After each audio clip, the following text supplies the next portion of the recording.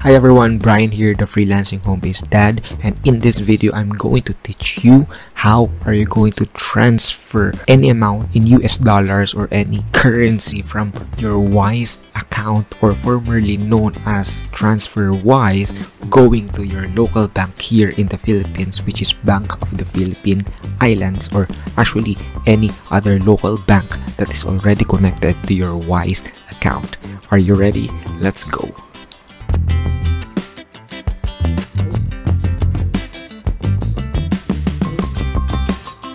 Alright, so the first step is for you to open your Wise app.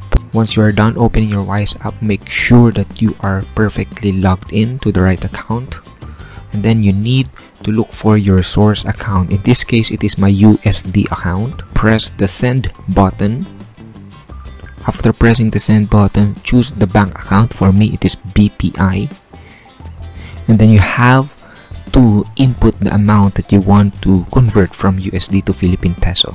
Then click continue once you're done with that. After pressing continue, select a reason for the transfer, and then you have to click submit later on.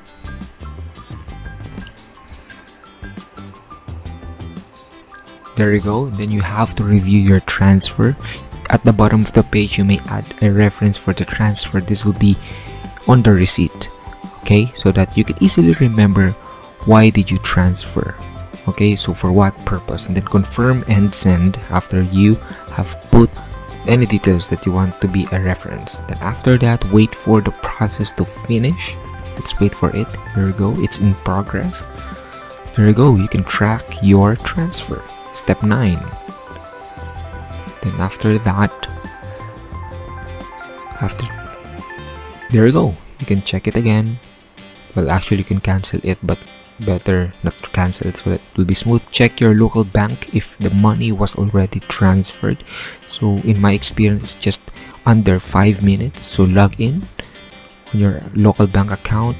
There you go, you will see that the amount is already transferred. Usually it just takes less than 5 minutes for the transfer.